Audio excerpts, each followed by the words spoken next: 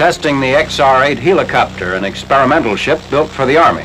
It's also known as the syncropter, a term which signifies that the twin three-bladed rotors are closely intermeshed. This neutralizes torque forces and smooths rotor vibration.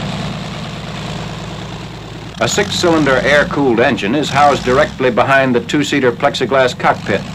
The length of the XR-8 is 36 feet. Total rotor span, 40 feet.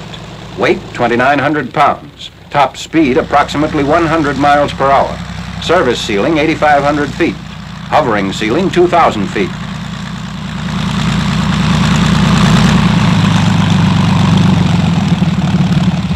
Making use of its directional control feature, the XR-8 moves toward a small marked-off rectangle to illustrate the accuracy of a helicopter landing in restricted quarters.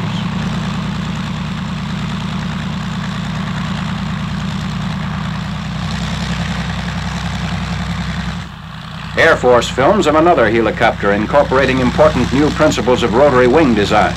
The big wooden blades are mounted over a stabilizing bar, which acts much like a gyroscope, giving the craft basic stability.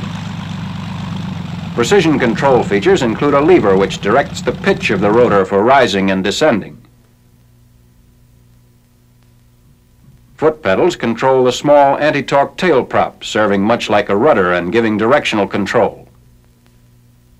Pitch control enables the helicopter to hover, needing no forward speed to sustain it in flight.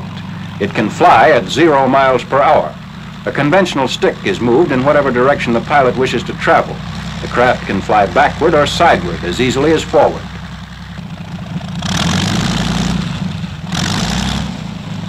The stick action tilts the plane of the revolving rotor and the helicopter travels in the direction of the tilt. Whatever its speed or flight pattern, the craft remains sensitive to the slightest change of controls.